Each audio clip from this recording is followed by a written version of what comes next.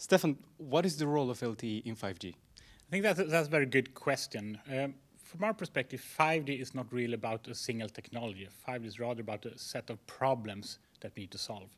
Many of these problems and challenges we have are here already today. So we can't really wait to address all of these until 2020 when we have the new radio access technology in place. So we see that some of these things we can actually address already by the LTE evolution as of today. LTE is quite a capable technology. We can't address all of it, but we can address some of the challenges. So let's try to do that now with LTE and a challenging evolution of LTE, try to address as much as possible at 5G so we can quickly get to market, quickly get out these new services, etc., that we're talking about, and not wait until 2020 with everything.